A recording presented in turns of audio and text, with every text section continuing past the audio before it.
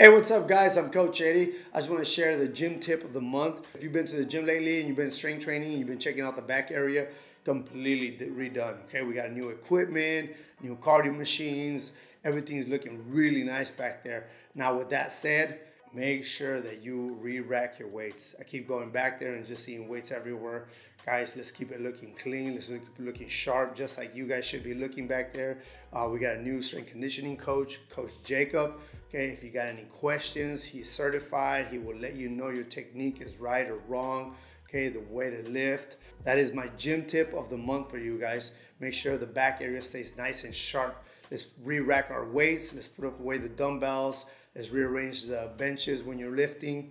Okay, guys, I love it. I love that all you guys are lifting now and getting nice, and the physique is getting better, way better. Everyone's tightening up. Everyone's looking great. Okay, I love it. I love it all the way.